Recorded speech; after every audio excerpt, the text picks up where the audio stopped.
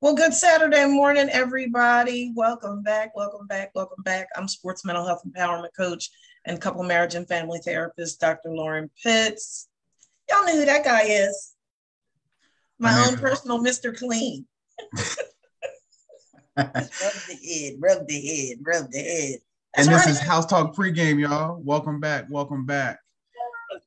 Indeed. I'm not alone this morning, Dr. Piss. I got a couple other gentlemen with me that are part of the Mr. Clean Club. So I feel in good company this morning. So I'm feeling real good.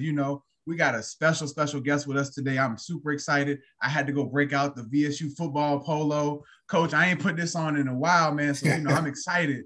We got Dr. Henry Frazier III, the brand new Virginia State University head football coach. Welcome this morning. How are you, sir? I'm doing well. Thanks for having me. No problem. We're going to get to Coach real soon because we have a very special topic as we close out season 2 of House Talk Pregame. This is the show 45, y'all. Can y'all believe that? 45 shows this season. It feels like it. I feel like Jimmy Butler did in the finals back in 2020 when he was hunched over in game 6, like he done gave it all. Like that's how I feel today. But you know what, Coach, what they always say, last set, best set. So, we're going to make it do what it do. So our topic today is longing and discontent, the discomfort of your comfort zone. A feeling of community is at the core of sports where fans turn where times are tough. Most athletes' personal stories include an awakening where an athlete realizes a love for sport and resolve to excel in that sport. Their zeal drives them to train and practice long hours each day. They forsake everything else for the cause. Have you ever wondered what motivates such dedication?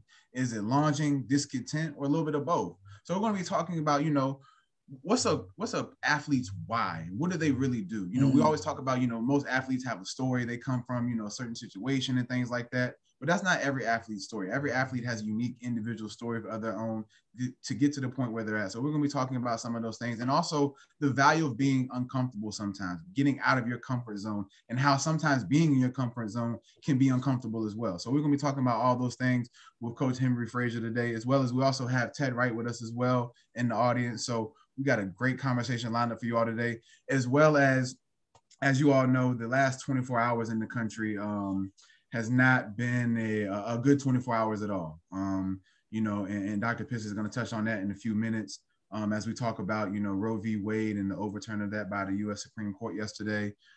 So we're going to get into that in a few seconds now. So, all right, let's get ready, y'all. So Dr. Pitts, go ahead and hit us with your mental health tip of the week. So I'm going to I'm going to put a heat advisory out. Here's the heat advisory because this is one of those topics, I kid you not, I was in session, but I keep the news on in my office and I almost fell out my chair and the blood must have left my body because my client said, Dr. Pitts, what's wrong? Are you okay? And I said, oh my goodness, the Supreme Court just overturned Roe v. Wade. And it was one of my international clients and they were just like, oh my gosh, everybody looks to us, right? As a world power. We sort of in many ways we're the template for how things should be done. So it's folks are not just having a number of emotional reactions here in the US, but it's having a global impact. But before I get into that, I said that I was going to keep in the forefront of your mind the importance of being aware that suicide is a leading cause of death in the United States and a major public health concern. When a person dies by suicide, the effects are felt by family, friends, and communities. You have to pay attention. You have to pay attention to what's going on. And oh, by the way, in light of the things that are transpiring in the country right now, it's reasonable for those of us that are mental health practitioners to fully expect that this decision is going to impact mental health for a variety of reasons. And we have to be very much aware of that. So if you or someone is in crisis, you can dial 911 if you're in an immediate emergency, or you can call the National Suicide Prevention Lifeline at 1-800-273-TALK. That's 1-800-273-8255, 24 hours a day, 7 days a week, or you can use the Lifeline chat at suicidepreventionlifeline.org. and the lifeline is free, confidential, and available to everyone. So, Roe v. Wade. You know, I felt like I was back in U.S. history class in high school, and I found myself wondering what my Uncle Tony, who taught U.S. history at the high school that I attended, I found myself wondering what his thought would be as a man of the cloth. This is someone who taught U.S. history for years and years and years and years and years, was the head of the history department at our high school. But he was also an ordained minister. When he passed, he was funeralized as a bishop. He, would have been promoted to bishop had he not passed. And I can't help but to wonder what his position on this would be. I've said oftentimes raised in a Christian home and the whole 9 yards. And you have these arguments, but I want to touch on a few things here, and I promise I'm going to tie it to the mental health tip. So I wanted to acknowledge first, and give you just a quick U.S. history lesson in that we have 3 documents here in the U.S. that are referred to as our charters of freedom, and they are the Declaration of Independence, the Constitution, and the Bill of Rights. The Declaration of Independence expresses the ideals on which the United States was founded and the reasons for separation from Great Britain. The Constitution defines the framework of the federal government of the United States. The Bill of Rights is the first 10 amendments to the Constitution, and it defines citizens' and states' rights in relation to the government. Now, as I was thinking about all of this, and I was, a lot of the arguments, or in fact, I would suffice to say that most of the arguments around a woman's right to have an abortion or not is a lot of spiritual context, right? And pro-life or pro-choice. And I get really frustrated. I will put a disclaimer out there. I didn't forewarn anybody that loves and cares about me that I was about to do this. So let me just go ahead and put this out here. You've heard me often say, I don't tell you what I heard, I tell you what I know. As someone who has had an abortion and understands that first and foremost, that there were a variety of reasons why that decision was made. I was carrying twins at the time. Yet again, I was a very, very high risk pregnancy. I ended up miscarrying one of my twins. I still had a fetus in utero. And after having an in-depth discussion with my parents and with my grandparents and with my partner at the time and with my partner's mother, the unanimous decision was made, even though, again, I was reared in a Christian home. So I'm telling you now, I'm fully expecting to get phone calls and text messages because there's the people that I just mentioned are the only ones that know this, but I'm putting it out there because I'm transparent. But the unanimous decision among those that were an integral part of my life at that time that I felt had say in that decision, we decided that it was the best choice at the time, but it was my choice. In total transparency, again, at almost 55 years of age, I'm no longer ashamed to acknowledge that back then I was extremely, extremely promiscuous. I was broken and I operated from a wounded place every minute of every day of my life. And I didn't know who I was pregnant by. That was part of the problem, but it was my choice. The decision was made and the child was growing in my body, not in my partner's body, not in my mother's body, not in my father's body, not in my baby boy's body, not in anybody else's body. The child was growing in my body. So it was my choice.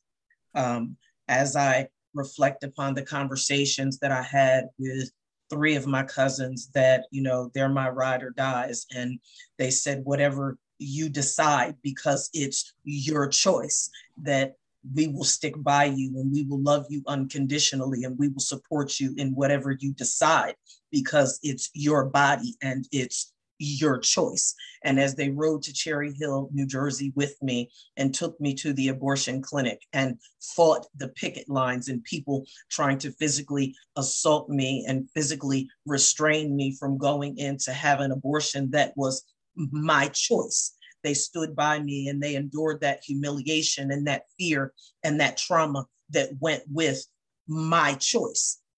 As I sat in the waiting room awaiting to have a procedure that was my choice. And the nurse talked to me and the doctor talked to me, and I went through the procedure and I lie on the table and can feel the life of my child being sucked out of my body. It was still my choice. And as I got up and I went through the healing process, and they said that it would take me about 3 to 4 days before I would be back up on my feet. And because I have other health issues, which is why I was a high-risk pregnancy in the first place, and it took me almost a month to recover, but it was still my choice. And I had haunted womb syndrome for a good 3, almost 4 years, but it was my choice because I still felt like I had a child kicking in my womb. And then several years later, when I decided that, you know what, maybe I would want to have some children. And oh, by the way, because I was reared in a Christian home and I didn't believe that God would love me anymore because I made my choice to have an abortion and felt unloved and undesirable and unwanted and like I was being damned to hell because of my choice. I had my tubes tied. That was my choice. And then fast forward several years later, when I decided that I wanted to try to have more children and went to the doctors to have the blood work done and what have you, and found out that I had sustained injury from having the abortion that was my choice because there were lacerations inside of my body from the violent procedure that occurred, but it was my choice. So then I had to undergo another surgery to repair the damage that was done from the abortion that was my choice. And I did that. And I was able to have children, though I never had any more children because deciding not to have any more children after all was my choice. And I went on and I thought about the traumatic experience and how many years I carried that guilt and that shame and that embarrassment and that humiliation, and how I didn't believe that I was worthy of having any more children because I had done this god-awful thing because it was my choice. And then as I began to grow and heal and mature spiritually, and I got in right relationship with God for myself, because that too was my choice, that I received the love of my Savior, Jesus Christ. And he said, daughter, I forgive you. And I received his forgiveness because it was my choice. And I no longer allowed people to condemn me, because the Bible that I read says, now for there is now no condemnation to those who are in Christ Jesus, because behold, you're a new creature in Christ. And that was also my choice. Many would argue that as born-again believers, you're either pro-life or pro-choice. I'm not going to have that debate. What I will say is this: as it relates to life versus choice, I find it very interesting that in this United States of America, these founding documents seem to be documents that people pick and choose which ones they want to honor. This country was founded on God, but yet we remove God from our schools. That sounds like a contradiction to me, but that was their choice. We live in a country that is banking on or using the Constitution in relationship to the 10 Commandments to support the overturning of Roe v. Wade, because thou shalt not commit murder. But we live in a country where the death penalty is still, because, you know, death doesn't mean murder, right? It's killing. Last time I checked. I'm just saying. Alabama, Arizona, Arkansas, Florida, Georgia, Idaho, Indiana, Kansas, Kentucky, Louisiana, Mississippi, Missouri, Montana, Nebraska, Nevada, North Carolina, Ohio, Oklahoma, South Carolina, South Dakota, Tennessee, Texas, Utah, Wyoming still allow execution today. Now let Dr. Pitts pull the map out and do a comparative analysis for just a moment, if I may, on what that looks like as it relates to Roe v. Wade. Because here, what a lot of people don't realize is that the federal government's decision is impacted the state laws that affect abortion rights without Roe v. Wade. So, for example, there's states that abortion is banned by trigger laws. That's Idaho, Wyoming, Utah, South Dakota, North Dakota, Missouri, Oklahoma, Arkansas, Louisiana, Mississippi, Tennessee, Kentucky, and we can't forget Texas, the state that has over 6,000 gun retailers, but that's their choice. We're not going to ban the death penalty because that's not murder. That's not murder. But having an abortion is murder. So their choice has removed our choice. But, we're not going to talk about that because, these legislators, it's all good. What about, let's see, let's look at the 10 Commandments. Let's see. Thou shalt not commit adultery. Seems like there's a contradiction there. I don't know, but I know back in the day, there were laws in the Constitution that talked about adultery, and it seems like a lot of the adultery that's being committed in this country is being committed by who? Politicians. Who knowed? Politicians committing adultery? But should we enact a law? Should we overturn laws and put that back on the books? Should we honor them? Because, by the way, it's never been taken off the books. If you take a deep look, it's still there. But we don't want to enact that, right? It's okay to break that law. It's okay. Because we get to pick and choose, because it's their choice which laws we're gonna honor and which laws we're gonna dishonor. What about husbands and wives? You can, rape only has a statute of limitations of 5 years in this country, and it's a crime, but you can go free because, it's not rape when it's your wife, because the Bible says that the wife's body is not her own. But wait. I read 1 Corinthians 7 down further, and it says that the husband shall fulfill his marital duty to his wife, and likewise the wife to her husband, and his body's not his own either. Oh my gosh. So I can castrate you if you rape your wife, if you cheat, there's legal action that can be taken against you. I don't think so. Why are there so many contradictions in this country? Why can't we as women exercise? And if you want to make it a spiritual issue, last time I read, and I read the Bible every day. Last time I read, salvation is an individual experience. It's individual. You can't pick whether or not I go to heaven or hell or not if you even believe in a heaven or hell. So hypothetically, if I have an abortion and God doesn't forgive me and I go to hell for that, isn't that my choice? You tell me that it's my choice if I murder. You tell me that it's my choice if I steal. You tell me that it's my choice if I commit adultery. You tell me that it's my choice whether I vote or not. So basically, it seems to me like I can only have the choices that the predominantly male governing body in this country says that I can have.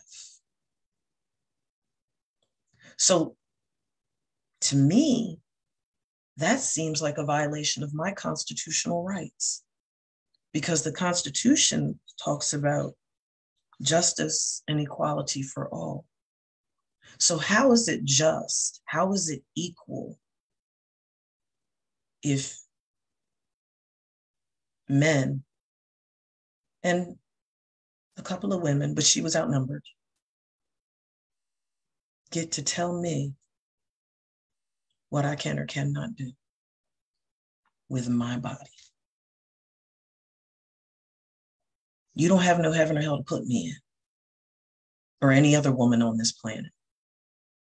So how do you get to tell me that I'm going to hell when you don't know my whole story?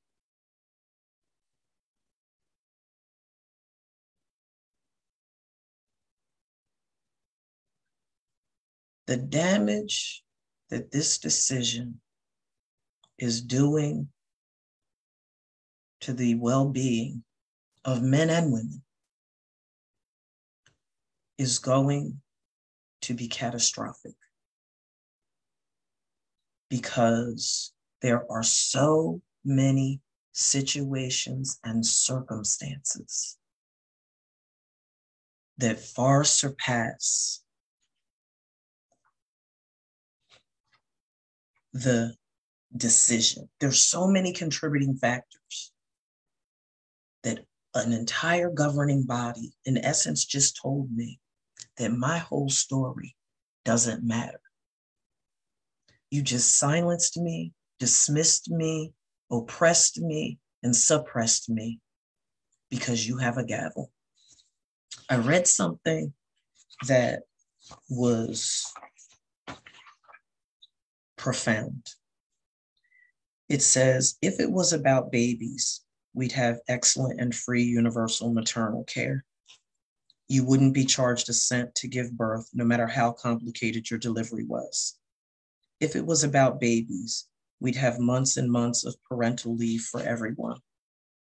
If it was about babies, we'd have free lactation consultants, free diapers, free formula. If it was about babies, we'd have free and excellent childcare from newborns on. If it was about babies, we'd have universal preschool and pre-K and guaranteed after-school placements. What's next? My husband can rape me because I'm his wife, and me saying no doesn't matter anymore. What's next? Slavery. We've already turned back the hands of time 50 years. Why don't we just go ahead and turn it back 150? Matter of fact, why don't we just release the 60% of people of color in our jails and prisons and put all of us and all of our inventions and everything that we brought to this country by the blood, sweat, and tears of our hands? Why don't you just put us all on boats and send us back to Africa? Oh, but that means that the entire nation would crumble, because this nation was built on the back of our ancestors. But we won't have that discussion. We won't have the discussion about putting God back in schools. We won't have the discussion about the death penalty. We won't have any discussions about gun laws. It's okay to go into a school and murder children, but you can't have an abortion when people don't know your whole story. This is going to add gasoline to an already raging mental health fire. And Ronnie, I hope your agency is ready, because our work just quadrupled. And oh, by the way, since we just turned back the hands of time, the butcher shops are about to make a killing, figuratively and literally. That's all I have.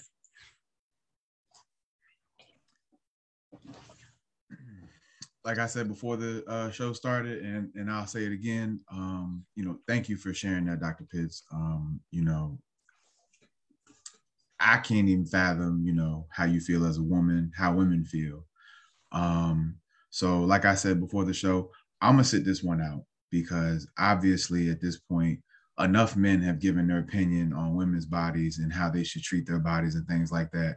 So I refuse to offer any opinion about what a woman should do with their body or anything like that.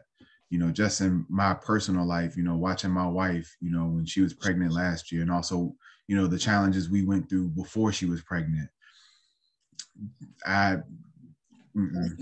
That's not my place. It should never be a man's place to tell a woman what they should do with their bodies. I could only fathom if it was halfway the other way around, so it's unfortunate. And I will say this, as much as, we can, cause an uproar and things like that, I think this solidifies what I've said on this show before. At the federal level, they do what's in the best interest of them. But these things are the result of a trickle-down effect of not taking enough emphasis at the local levels, our local governments, because this is where this starts at. I always tell people, you might not be able to make a change federally, but locally, you can see the change and be the change you want to see in your area and start to fight for rights in your area. And hopefully, as a collective, this can, spread throughout.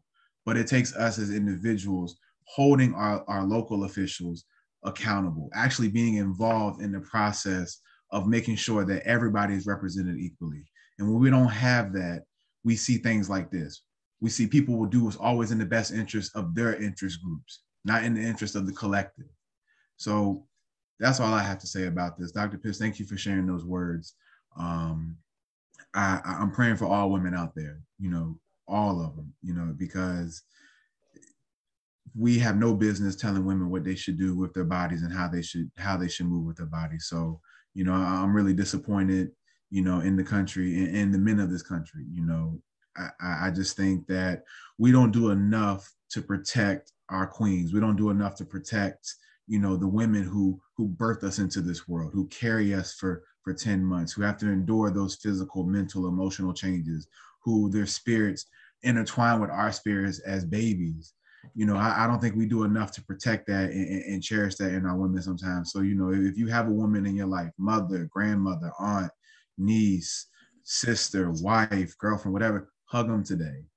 Let them know that you're there for them, that you support them no matter what, because we ask that as men. We ask our women to support us in any endeavor we go through, no matter if it's personal, professional, whatever the case may be. We ask them to support us without a shadow of a doubt. So as men today, we need to do that for our women. We need to let them know that we support you emotionally, physically, spiritually, all that, without a shadow of a doubt, because they need that from us. It should just be given. It shouldn't be an expectation. It should just be given. So if you have a woman in your life today, give her a hug and let her know that you support her. All right, Ronnie, let's shift. All right. Yeah. So as we said, we have a very, very, very, very special guest today. I'm super excited because, hey, Coach, I'm going to let you know right now, I do have a semester of eligibility left, I believe. I believe I have a semester left, all right? I think I have a semester. I hope I didn't use it all up in grad school. But, I'm going to have to check. I'm going to have to check with the athletic department to see what's going on with that. But like I said, you all, we have Dr. Henry Frazier III here. He is the brand new head football coach at Virginia State University. Welcome again, Coach. How are you today? I'm doing well. I'm doing well. It was a heavy stop. Yeah. Dr. Pitts. I thought your words was eloquent. They were right on point. Being the father of 4 girls and 2 big sisters, and my mommy being my best friend in the world. I always go back to the origin. I would say, why was it implemented in the first place in 73? So yeah. Why did they implement this in the first place with Roe v. Wade? And then you go back to that, then you figure out, so why are you taking it away now? So I think those are the fundamental questions that has to be answered, as a country. Yeah. Because what has changed? What has changed in almost 49 years that you want to take this law off the books now? We can speculate all day. We can go back to the previous president. We can do a whole lot of speculation of why, but the gun laws remain the same. And so it's an awakening for everyone. And this is not even a race issue. Most of the time, the things we deal with in this country, they want to say black and white. This one right here is not. But in my 50 plus years on this earth, I've come to see or believe that there's layers to things. And this is probably just the beginning. Oh, yeah. And I think as a country, black, white, straight, gay, whatever's going on that may be different than someone next to you, I think is a part of a unified front needs to begin. Yeah. Because it's something more coming, and that's just been my experience. So I appreciate, being on. I know, I wanted to talk a little ball and things like that, but when times happen in the country like yesterday, you can't ignore it. You can't ignore it. And football, the book, things just seem not that important when something like that occurs, and that needs to be talked about. Yeah. And I'm a ball coach. Oh, yeah. I'm excited to be at Virginia State, and I'm looking forward to building a program that everyone will be proud of, a program where young men won't go from boys to men. And I like to have my hand on that and making them productive citizens, proud alumni and good fathers and uncles and sons and husbands. And that's been what I've always been about in 30 plus years as a ball coach. Definitely. And Coach, speaking of that, I want to kind of brag on you a little bit because I had a chance to, read over your bio and everything. And Coach, I will say, like, you are the embodiment of what we consider a scholar athlete who has transitioned beautifully into the adult world and just become not only a great football coach, but a great scholar and a great man.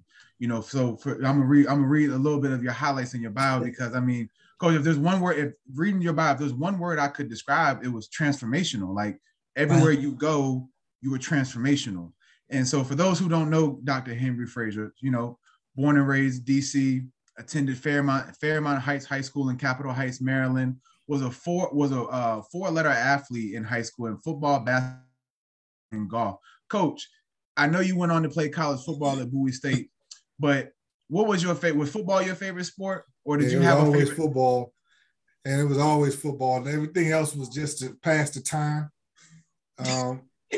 My basketball coach was actually the offensive line coach, so he made me play basketball. Oh, wow. Coach Payton was the golf coach, the head football coach, so he made me play golf. And then Coach Martin was the baseball coach. He was my chemistry teacher, and I was able to only play like 2 years after I got out of chemistry in 10th grade. I ain't play no more because I wasn't got to see Coach Martin. He's not the boss of you. No, I was like after chemistry because I wasn't taking all the rest of that stuff. After chemistry, I was like, I had enough. But so coaches, I've always gravitated towards my coaches ever since Little League. My dad died last day of school in 2nd grade. Oh, wow. And I was the youngest in the household. And I had my mom and my 2 big sisters. And so I gravitated to my coaches. Yeah. They were like father figures, role models. And they did a great job, in my opinion, in terms of and I've always stayed close to them. So when they would ask me to do something or tell me to do something, I would always do it. I was always one of those players that listened to the coach, and I'm so glad I was blessed to have really good men that cared about my development, not just me shooting baskets or making plays or throwing the ball. They cared about what type of man I was going to become. And that's the type of coach that I am, because that's what I got. That's the coaching that I got. And anyone that ever played for me will tell you, they always joke me. All my assistant coaches be like, "Oh man, he don't coach. He don't call no plays. He don't do nothing." Because I focus off the field. I figure if I could eliminate all the distractions by Friday, Saturday night, whether it's high school, college ball, you're gonna give me everything you got. So, but I will hire really good coaches for the X's and O's and things like that. But I do know a little bit of football, but my focus is always to hire really good coaches. Don't micromanage them. Let them do their thing. And I focus off the field. Make sure that these young men are where they're supposed to be from an emotional standpoint, from a spiritual standpoint. And the physical, the mental, they can handle that with the coaches and workouts and the study halls and the tutors and all those things. But that emotional piece is where I flourish as a coach. Can give away all my secrets, though. Oh, man, that's dope. And I mean, you know, like I think we've seen in the last 5 years that has become the shift and finally a focus for, you know, not only our student athletes, but for our coaches as well.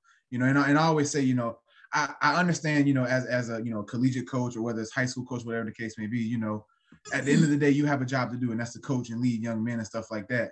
Even at the collegiate level and professional level, even higher than that is, you got to put food on your own table. Yeah. And so, you know, I always say, you know, I could always understand where a coach has to draw that line between professional and personal.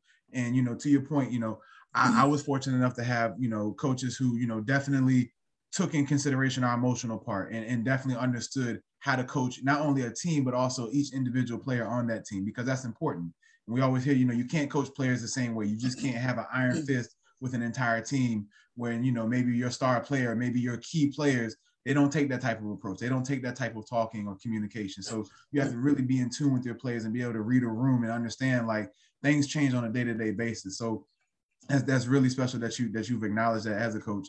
And just to, you know, finish reading through your bio real quick, you know, as much success as you've had a coach, you're also very successful as a player in your own right. You know, being a quarterback at Bowie State, going 18-3-1 as a starter, and also winning a CIAA championship. You know, and then also after that, moving on into, you know, where you were a vice principal at Central High School and implementing this program Fall, or Football and Life League, you know, a program that was designed to uplift young people through applying life and athletic skills in order to excel on and off the field of play. And then, you know, moving on a little bit, you know, your time at Prairie View A&M, talk about that a little bit, because, you know, when I was reading it and it said that, you know, they had lost 80 straight games, you know, there's a high school in Richmond, I want to say it was Thomas Jefferson, and they had a streak like that. I don't think it was 80, but it was at least about, I think, 50, 60 plus games. Wow. And, you know, I remember when I was in high school, when that streak had started, you know, you just be like, you know what it's like to go to practice. And, you know, when you have a good week of practice, you're like, okay, I think we got a good chance to win. You also know what it's like when you have practice and things just don't go right. You're like, yeah, I don't know about this week.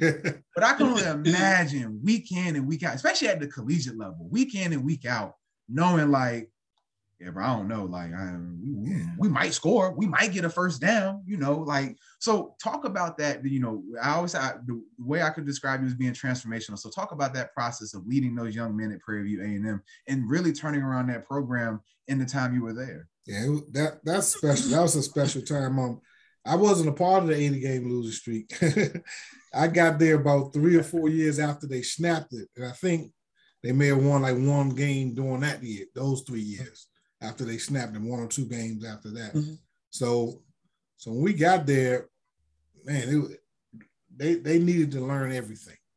Wow. But it was a commitment in place from the president to the athletic director that they were tired of losing.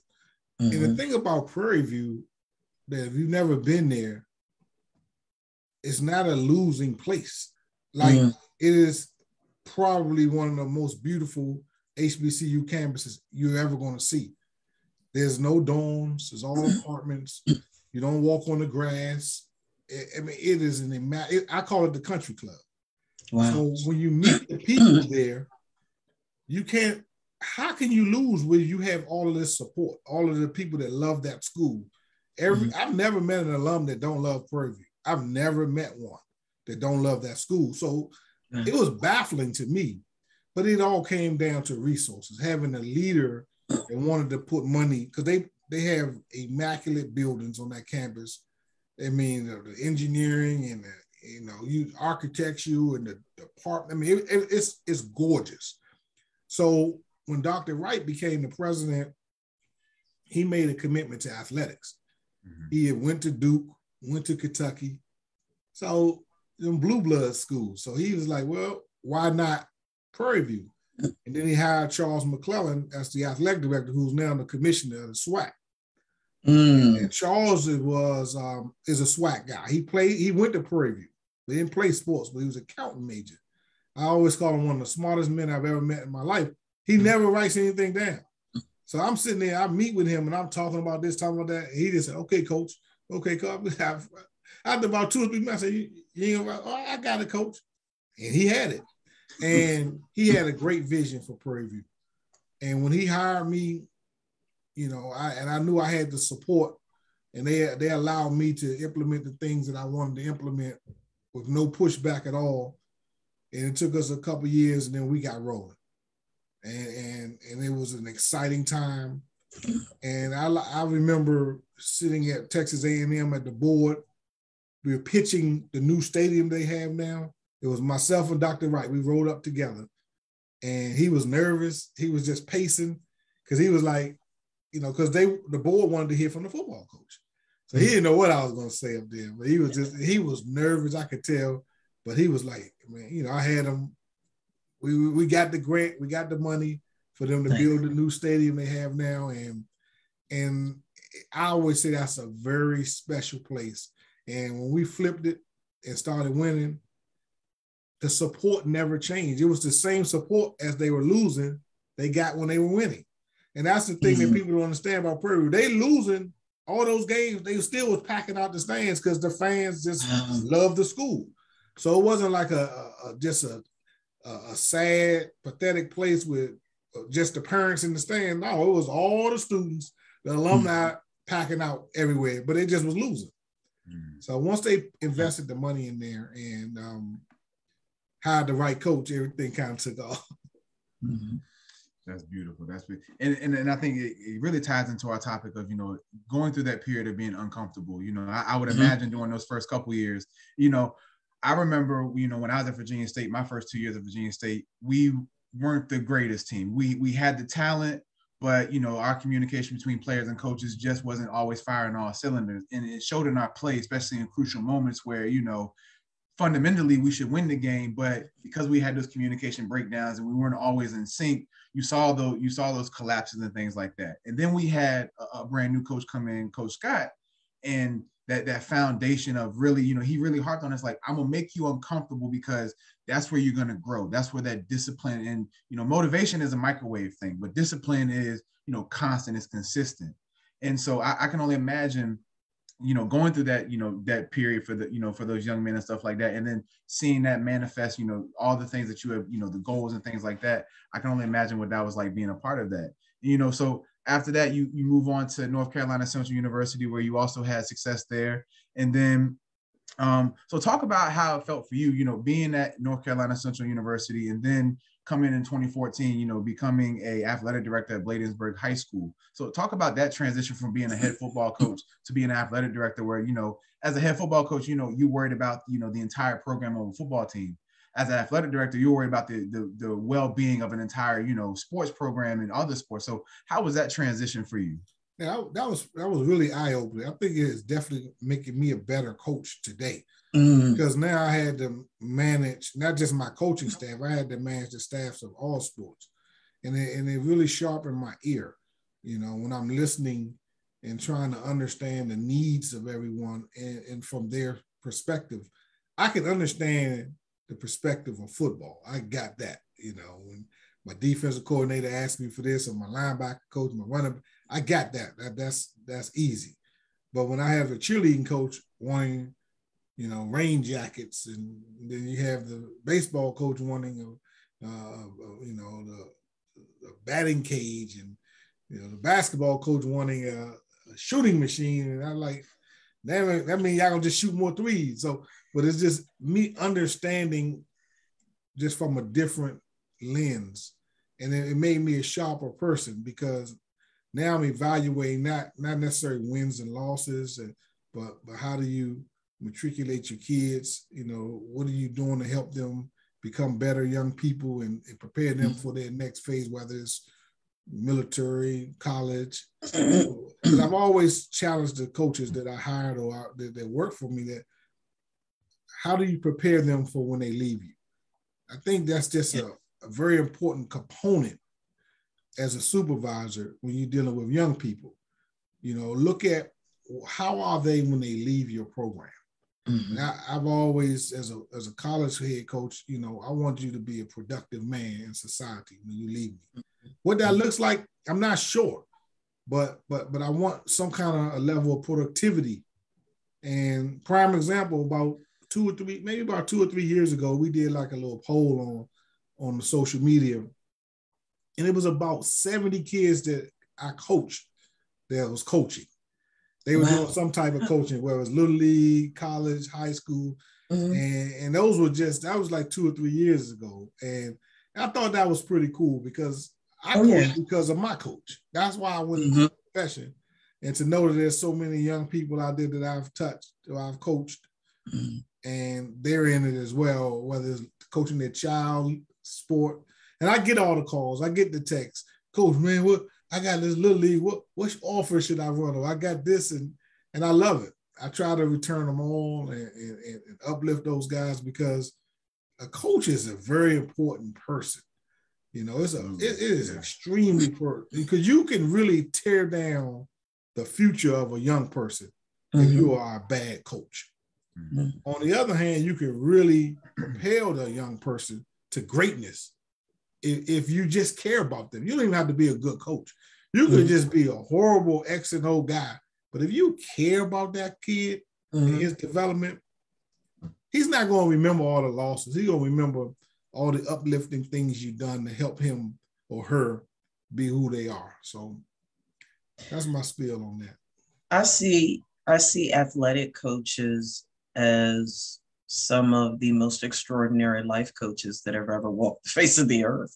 And if more of them, coach, had your approach to coaching, perhaps we would see less of the issues that we see, you know, in the media about some of the challenges that athletes are facing, particularly, because high school athletes make the news too because of inappropriate conduct, you know, off the field.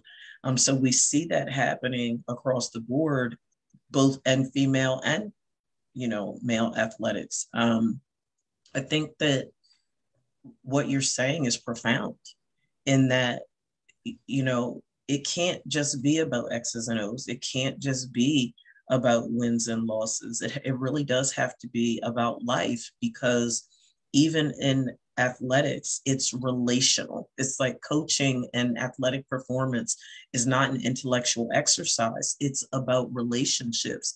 And I really, truly believe that the more solid, the healthier and the stronger the relationships are.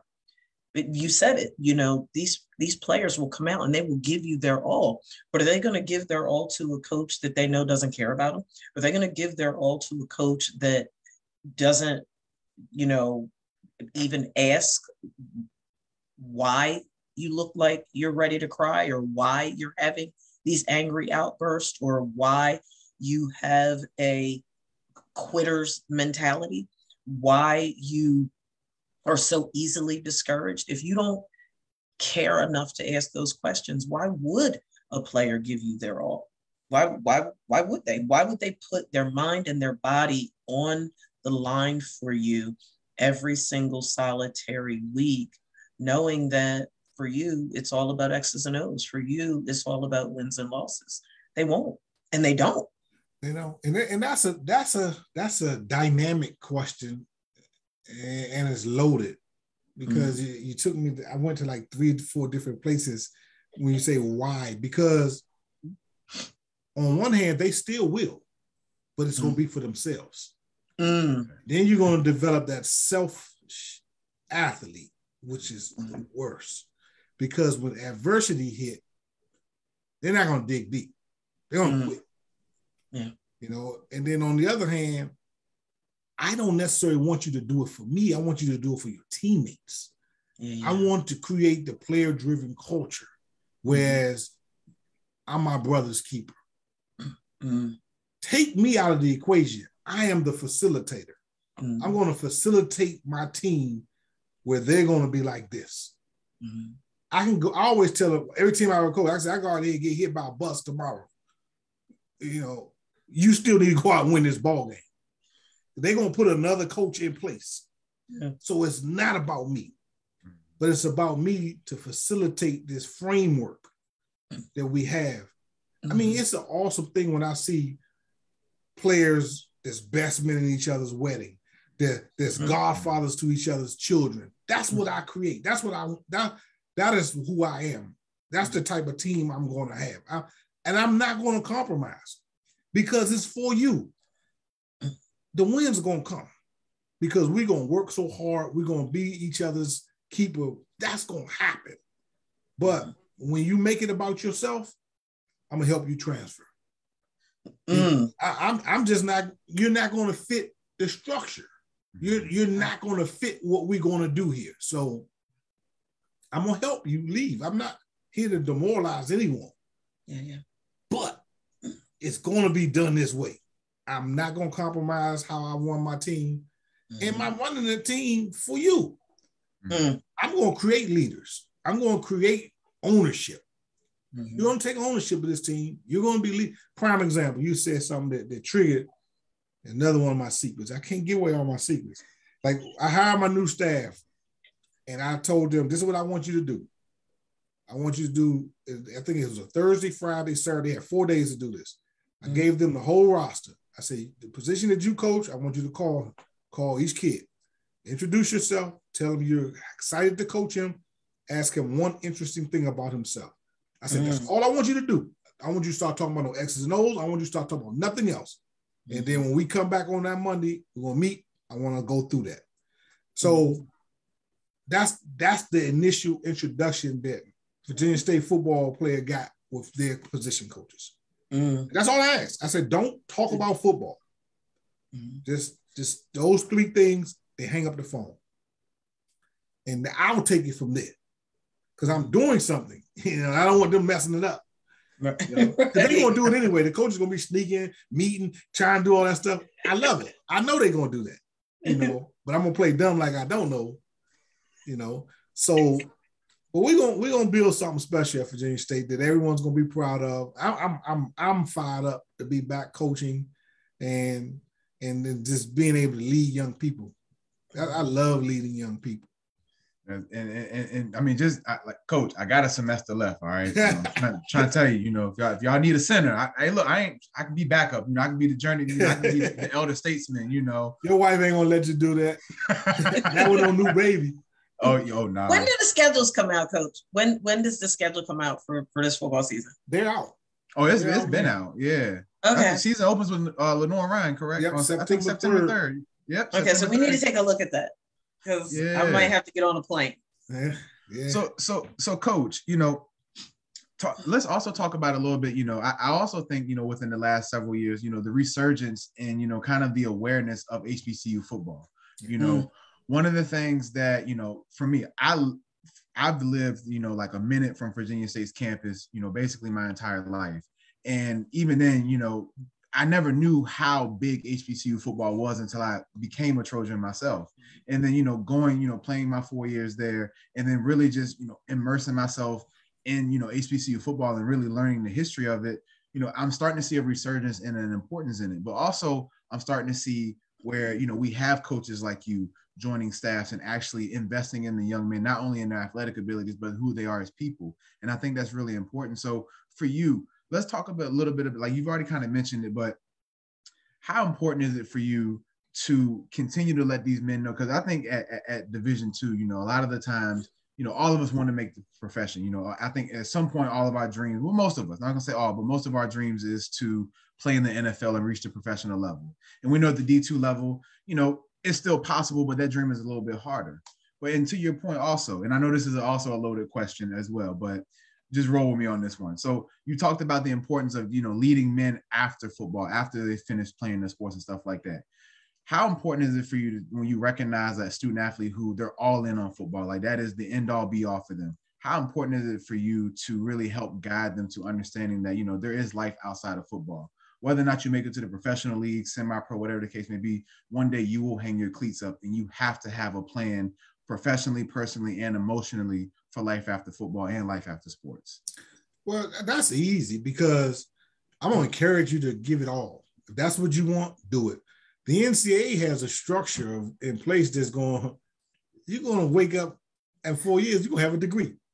Yeah. And that's the beautiful thing about that because college is a place that you find yourself. Mm-hmm. So I encourage more than football. I encourage fraternities. I encourage student government. I encourage to be a part of the community that you're in. So as you're being a part of things, if you just football, I'm gonna be like, cool, but you still gotta go to class. You still might end up getting your little girlfriend, so you're still gonna have something other than football that you're gonna be a part of. But I'm gonna encourage whatever you say you want to do, I'm gonna encourage that. And I want you to be the best at it. So I'm gonna help you, but we all know this comes to an end at some point. And I would like to think that through the programming that I'll have, through the speakers that I'll bring in, through just the mandates that I'll put in place, and just to sit in one-on-one talks that you'll have with me over 4 years, if you just football, when it comes to an end and it doesn't be what you wanted to be, you'll be at least balanced enough, or at least I'll be able to find a way to get the strength that you need to still be that productive man, to still be that productive husband and father. Because that's serious to me. So if I by me believing that as my philosophy, I have to incorporate other things than football. Absolutely.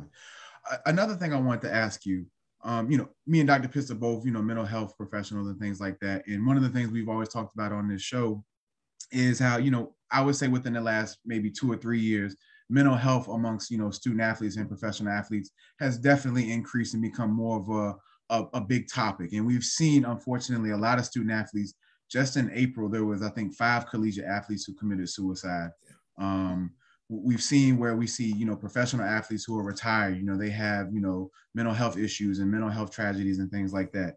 So how important is it for us to really, especially at the HBCU level, because even at the HBCU level, one of the things I always saw is that there was a extreme lack of mental health resources. And when I was playing, it was never really talked about, and I had teammates who, now that I am on the other side of it, realized that, oh yeah, they did have mental health issues. It wasn't that they were just from the hood and they didn't know no better or they were crazy. Like, no, it's like they really had, some mental health issues that were never addressed. And unfortunately, only their talent was solicited, not them as a person.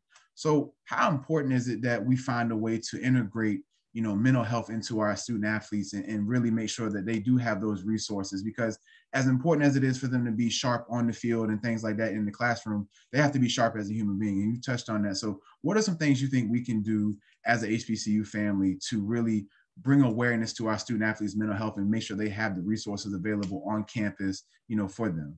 Yeah, I think the first thing is definitely having them knowing where the outlet is. I know we have a mental health professional at Virginia State University, and making sure that they have that number, that there is readily available to them. And as the leaders, we can't downplay when a person is having an issue. You can't brush it off and get back in there, suck it up. You can't do that. You may do that in the heat of it. Hey, look, man, I need you to go ahead and make this play. But look, when this game is over, let me walk you over, get the coach, take him over to this place and take him to where he needs to go to get the help that he needs, So you can never ignore the cries, because the signs are going to always be there. They're going to always be there. And if you're just so driven on win, you'll miss them. And it's not because you don't care about the student athlete. It's just because, you want to win. And I want to win bad. I want to win worse than anybody you can think of. But when you put an infrastructure in place, and I think for me, they'll see that when it's game time, it's game time. We here to play this game. Now, if you're having a breakdown in the middle of the game, I'm just going to have to get you out and get someone else in there, and then we'll deal with that. But if I have enough programming throughout that, again, that's my focus, I'm going to deal with all of those things during the week. So come Saturday, there's no more distractions left that you can go out and perform at your optimal level. But and it's my job to recognize that during the week. That's just in season, but that's only 10, 11 weeks. So what about the rest of the year? That's when you start your programming. That's when you start the mandates. You have to go to study hall. You have to have a tutor. You put so you say, I'm taking care of the academic piece. You got to go lift weights. You got to work out. So now I'm taking care of the physical piece. Then I'll have a team pastor. And then I'm taking care of the spiritual piece. Then I'm encouraging student government. I'm encouraging fraternities. I'm taking care of the social piece. Then from an emotional standpoint, now we can kind of tunnel in on that. So you put these things in place that when they have an episode, it's not massive. It's kind of manageable. But we still keep it in focus. We graduated. We're still trying to win ball games because when it's in season, hey guys, I gave you 50 other weeks, 40 other weeks to do this, to do that. You had this, you had that. These 10, 11, 12 weeks, I need you. I need you focused on what I need because I'm giving you everything you got on the back end, on the front end. Then when it comes to the season on the back end, come on, man. We done had this talk. We done had this meeting. We done had this speaker. We done had this workshop. We done had these things. You should be strong. And if we've done all these things and you still can't do it, maybe college is not for you. Mm-hmm. So that's when you creating that player-driven culture. That's when you start to create that place where, you're going to get the help being in my program. That's undoubted. But as I'm giving, you got to give. Mm-hmm. Going back to that selfish athlete, you can't just keep taking. And what I want from you, I want you to go into class. I want you performing on the field. Everything else is extra. I want to, if I may, and I think, Coach, you sort of alluded to it, but I want to sort of expound on it a little bit because I think that it's really important for athletic programs that, throughout the country, especially, we've been hearing about it for years. You touched on it at the beginning of the show about the racial tension that exists in the country. And there was this onset of diversity and inclusion training. And then where the LGBTQIA+ community is concerned, this, tremendous emphasis on what that looks like in athletic play. And, most recently in the news this week, there were some issues with being addressed for transgender players and all of that. So just illustrating that point. But what I think is really important is just like we have diversity and inclusion training for our professionals, I think that it's equally important to have mental health awareness training for our athletic departments. I totally agree with everything that you said about dealing with it, and making sure that they have the number. But another layer of awareness, just my opinion, has to be there. Just like in the beginning of the show, where I touched on the importance of people being aware of suicide being a major cause of death in this country. So oftentimes, for me being the outside looking in and having, served in different roles in my relationship to athletics, one of the things that I still see that there's room for growth is awareness, in that we want to make sure that we're providing the psychoeducation to the athletic departments so that they know what they're looking for. The positions coaches are aware that, whomever is not just having a rough day, because and this is a Captain Obvious statement that I'm going to say, what you and, every other coach I would imagine is aware of is that there's still this tremendous stigma around mental health, right? And because of the tremendous stigma that exists around mental health, our players are very apprehensive about disclosing the fact that they're having mental health struggles. That's why I love your approach so much, because as you get to know your players, as your coaches get to know your players on a more intimate level, both on and off the field, what that can potentially create is a stronger place and space for emotional safety. When people feel safe with you, when people know that they can trust you, then it creates space for them to be willing to be more vulnerable and transparent with you. And they can talk to you openly and honestly without the threat of thinking that they're going to lose their position, without the threat of thinking that if they are a contender to go to the league, that it's not going to infringe upon their chances at making the league. But there has to be heightened awareness. And oh, by the way, the challenge that we then face with that is that because it's a stigma among Black and brown persons, what is each coach's mindset as it relates to mental health? Because, and Captain Obvious statement, I'm a Black woman, just putting it out there to the two Black men on the panel, is that so oftentimes in our communities where our Black and brown men are concerned, any form of mental health, anything, is considered a weakness. So it's that internal negative narrative that becomes their truth, and it's to a detriment.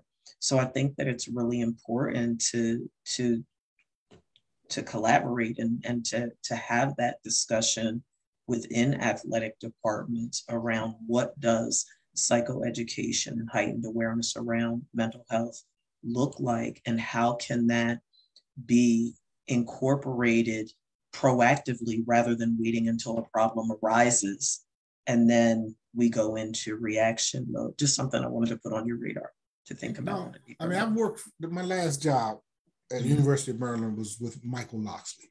And, you know, this is known publicly, and he lost a son to mental illness. Yeah. He lost a son to mental illness. He died, Miko. But Mike and I are friends for over 30 years. Yeah. And the programs that he implemented at Maryland centered around mental illness and the accessibility that he allowed his players, you know, has, you know, touched me, because I also have a child that's mentally ill. So him and I would spend hours talking about it, and helping me with resources, and what did him and Kid do with me, and things like that. So it's a subject that's near and dear to me. Thank you. And I know they can't help themselves. Right. They can't help themselves without meds. Because if they get off their meds, it's a wrap. I don't care who it is. That's right. How long they may think they are, or what you may think of them, or what your ignorance may be, because I was ignorant. You know, I'm thinking, well, you know, I know you know better. I know you could do this. But then I had to start doing my research on the bipolar and the schizo, and understanding that, you know what? They can't do it alone. They cannot. They can never connect the dots like you and I. So if you think they can, you're going to just get so frustrated. Yeah. So I look at those players the same way. Okay. So it's like, okay. Because college ain't for everyone. Right. Because the age that they start showing it is about 21. 19, 20, between 19, 21, 23, 24. In that range is when you start seeing signs. And from our community, oh, they tripping. Oh, they crazy. Oh, that dude is. And they'll you know he crazy. You know he bipolar. They mask it with alcohol. They mask it with drugs. Right. So me knowing these things and had lived it, you know, it's kind of like, okay, let's make sure that we just got to make sure that there are help for these young people, because they can live a nice, healthy life. Not necessarily healthy, but they can live a healthier life if they've accepted it early on, and then they learn how to be disciplined enough to take their meds. And then there's their program. But the thing about it, now I'm glad you brought this up, because now I'm ready to go real. I use the term cheat sheet a lot. Like create a cheat sheet so I can know what to do. I consider myself a fairly educated person that's kind of resourceful and smart. But I tell you, I had the darndest time trying to find resources for my child, trying to find out what to do, how to do it, where to go. There's nothing out there. I go into brick wall after brick wall after brick wall. And what I did, because I know some therapists, I know some psychiatrists that I've been trying to talk to help me. They're asking me questions now that I figured out how to get her the help that she needs. And it's like, why isn't this information readily available? So when I drive down the street, you see a homeless person, they didn't just show up there. It was a process for them to get there. That's right. But I can't Google something. I can't go out and find, you got to do this first, do this, call this person. I must have called over 100 psychiatrists, psychologists, therapist officers. Do you all do this? Do you take Medicaid? Do you do? I'm just out here on my own. Yeah. And to me, there has to be something out there to just say, this is what has to occur for a person. They can't do it themselves. Yeah. Right. They can't do this. And I'm thinking like, what about some of the parents of kids that may be a little ill themselves? How do they help their loved one? They don't. Coach, I just came out of the community. I was doing community counseling for the last 6 years. And even in the state of Virginia, you know, one of the things I always tell people is, you know, at a state level, you know, they always advertise how much emphasis they put on mental health. But when you really get down to the nitty gritty, you really understand that it's the insurance companies that really set the tone of who's going to get help and how they get help. And I'll speak on this just in the state of Virginia. One of the things I've noticed, especially in the inner cities of Petersburg, Richmond, and stuff like that, is as easily accessible as they make services seem, you have to jump through hoops and hurdles that you can't even imagine just to get halfway decent care. And to your point about psychologists, psychiatrists, and things like that, you know, I just know in the Central Virginia area is extremely hard to get in with a lot of psychiatrists and psychologists because 1, there's not that many of them. 2, they're booked up for months at a time. 3, there might be 1 or 2 in the entire area who look like us. Just in the field overall, there's less than 5% Black therapists, psychologists, and psychiatrists. And child psychiatrists are slim pickings too, and there's definitely none of us. Exactly. And so we, as much as they talk about representation and stuff like that, we're severely underrepresented in the mental health field. And to your point, when you have the trauma cycles that we see in our culture, I can't remember the professor's name, but it's a professor from out in Washington, and she coined the term post-traumatic slave syndrome. And just the residual effects that we see from slavery and the decades of oppression and the systemic, you know, oppression that we see within our societies and stuff like that. And just the fundamental breakdown of the Black family and people of color's family. And people, you know, they don't understand that these things are passed down generationally. A lot of people trauma bond over their pain and stuff like that. And so when you don't have those resources to really let people know that, look, the pain you've gone through, there are resources out there. There are answers out there. There are help out there. You're absolutely right. They make it way too difficult at times to access help. Way too difficult. And I wholeheartedly agree with you on that. And, you know, I will speak for myself. I won't speak for all the mental health providers out there, but I speak for myself. And, you know, at being a former student athlete, I saw how underrepresented we were as student athletes when it came to mental health. I see now how really underrepresented we are, not only as student athletes, but people of color. And, you know, one of the things I've always said is that in my position that I hold, I will take that responsibility of making sure that any student athlete or any person of color who, for that matter, will get the adequate care and resources they need, because it's important. The overall well-being of our people as individuals, I always say, like, it takes a village to raise people. It takes a village. You have to have a village of support across all boards of your life. And when you don't have a village and you try going about it alone, you can go a ways alone, but you can go really, really far with a village. And, you know, and I appreciate you speaking on that. And you know, as a parent, I can, you know, I understand how other parents, when they come to me and say, look, I don't have the resources, or I can't afford this and do that. They don't understand that, you know, mental health resources shouldn't be where you have to jump through hoops and hurdles. You've been going through hoops and hurdles your entire life.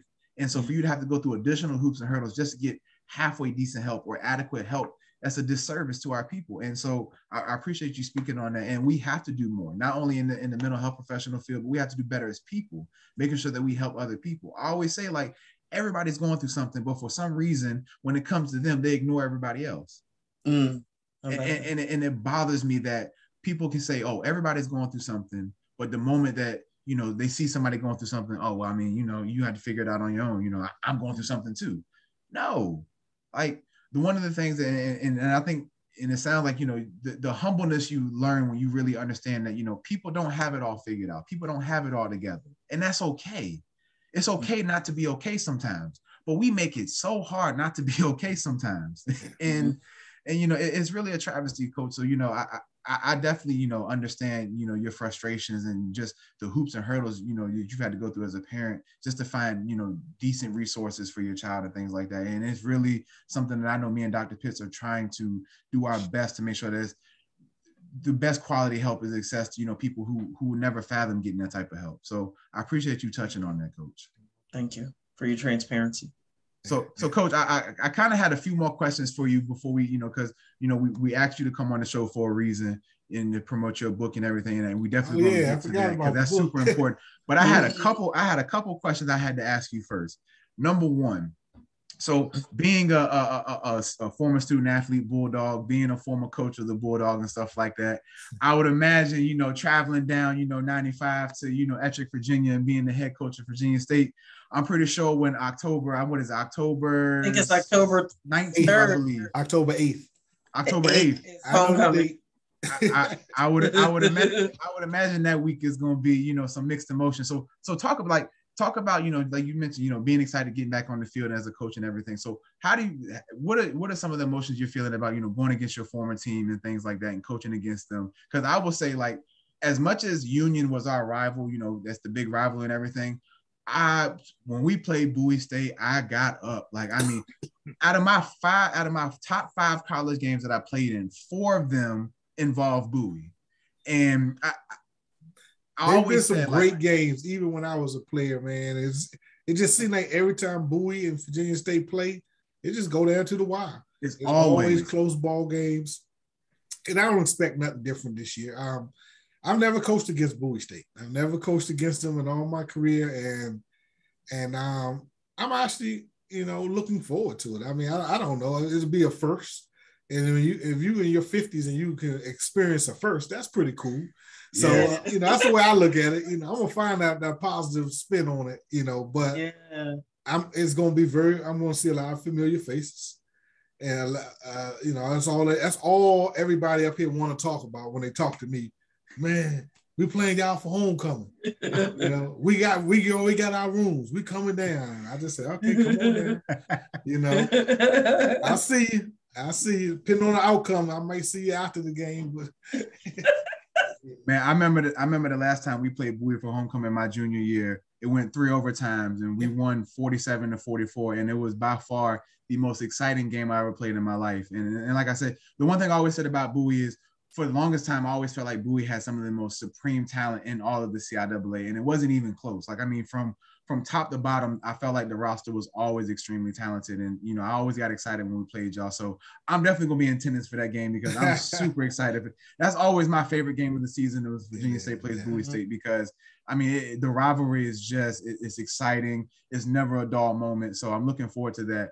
And my last question, Coach, is so you mentioned something interesting about, what you had your coaches do when they first got to Virginia State. And so now I'm gonna give the opportunity to ask you, like I said, at the beginning of, the topic, I said, if I could describe you, not only were you a supreme scholar student athlete, but you are a supreme scholar man and just a great Black man overall. So for you, like, I always like to ask people like you who are highly successful and who look like us and do more things than just, as much as you are a football coach, you do so many more things that are just as interesting to talk about as football. So for you, I always like to ask, what are some books or what are some things that you could give young Black men out there that, today who are listening that they could either read or look into or research that might help them along the way of not only becoming a great man in their profession, but just a great overall man personally? One thing I started doing many, many years ago are daily affirmations. And you can get them. I personally use Joel Osteen every day. He'll give you a scripture, he'll give you a story, he'll give you a prayer. If you can start your day like that, it's pretty refreshing. It kind of centers me every day. Every morning I'll get up. He does it 5 days a week. On Saturdays, I'll probably just be Henry. And on Sundays, I get my gospel going. But I kind of center myself every day. My advice would be to a young person or person, anyone, to try to find something every day that centers you. It doesn't have to take long. It could be a minute. It could be 2 minutes. Something that's yours, that just push you in the posture you want to be in to go tackle that day. And it's one day at a time. It's one day at a time. Don't try to do something that's going to get you ready for a week or a month. You know, you just do one day. And I promise you, you do it for about 2 or 3 weeks, it will become a habit. And it's just going to be who you are. And then those centering, I call them centering exercises, they could become other things. Like my lady and I are doing the 40-day challenge right now with, not necessarily a challenge, but we're reading the book together. And it's 40 days with the scriptures, and then we compare notes. But I'm actually listening to it. I'm not reading. She's reading. I'm listening to it. But so I kind of taking, that's like the substitute for these 40 days, you know. So, but you're used to doing something every day. So I don't want to necessarily get into what type or what it is, but I would challenge young people or either people to just find something and you just isolate 5 minutes a day for yourself. I like to do it in the morning before I get going. And it kind of puts you in a good posture, or the posture that you want to be in, because you got to find that thing that puts you in the posture you want to be in, and then you go tackle your day. I love it. But for little people, 2nd through 6th grade, I got something for you right here. Yes, sir. Yes, sir. I got something for you right here. Let's talk about it. So, City Boy C-Man has character. Hitting the bakery. Coach, talk to us. Like I said, as great as I would love to, chop it up with you about football. Like I said, you're doing so many amazing things off the field. And right here, this right here is what I'm talking about. So talk to us about your book, City Boy C-Man, and how that came about and how the people can get it. Well, C-Man is my name. C-M-A-N. I knew C-Man before I knew Henry. And everybody called me C-Man. As a matter of fact, my middle school or junior high when I went, junior high school principal and my high school principal both sent me a text about this book. And they was like, I always knew you had that in you, C-Man, because they called me C-Man as well, in school. So, but I created a character, and for our older folk to remember Fat Albert, it's similar to that. He has his friends, and then there's always a scenario, situation that they get in. And then Fat Albert is the voice of reason, and that's who City Boy C-Man is. And he's the voice of reason. And then at the end of the book, there's a reflection that kind of gives you a little recap, a lesson. So for this it's a series. This is the first of 5. And this is City Boy C-Man has character hitting the bakery. Up in DC in Northwest, there was a bakery right next to Howard University.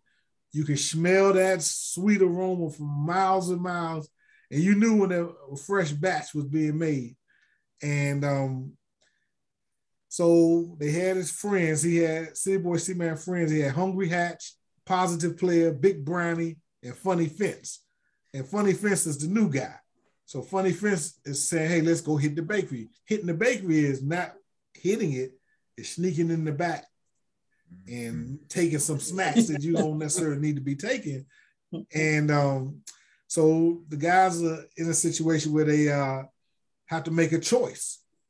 They have to make a choice. So City Boy C-Man ended up telling his sister, Talented Tracy, who told his other sister, Neat Nikki. So Neat Nikki ended up telling Magnificent Mama. Magnificent Mama told Dependable Daddy. I love it. And then they had to sit down with City Boy C-Man and they told him they knew he would do the right thing. They trust him and things like that. So this book is about making the right decisions, listen to your parents, trusting your value system. Yeah. And I just don't think there's never early enough time that you can introduce these type of things to your child. Yeah. And in the end, City Boy C-Man does the right thing. So I think it's a pretty cool book. And we got, all 5 have been written and illustrated, so they're ready to go. So we'll roll the next one out around. We're thinking the end of the year. But the website, we're having a virtual book launch tomorrow. And you can register from the website. The website is www.cityboycman.com, and that's CITYBOYCMAN.com. So you can go there, you can purchase the book, or you can register for the virtual book launch tomorrow. And I'm super excited about it. You see, he got those. I don't want to call it Commanders, like the old Redskin colors, and so it's my city because the eye, nice. the eye is the monument. Oh yeah, okay. And I see the Capitol and the Capitol, the Washington Capitol. Then you got the little DC logo. I love it. DC boy.